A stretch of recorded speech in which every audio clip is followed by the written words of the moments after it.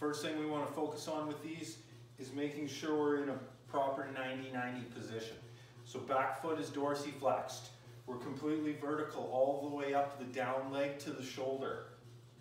This leg is perpendicular to the other leg. We're not way out like this, and we're not crunched in like this, okay?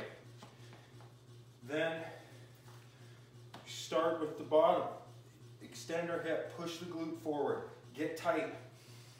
Big belly breath into the braced core, shoulders centrated. Pull down into the socket.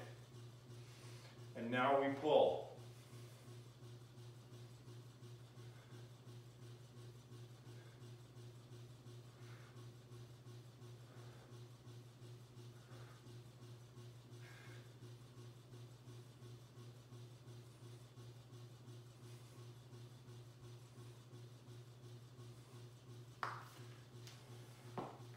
Alternate legs on each set.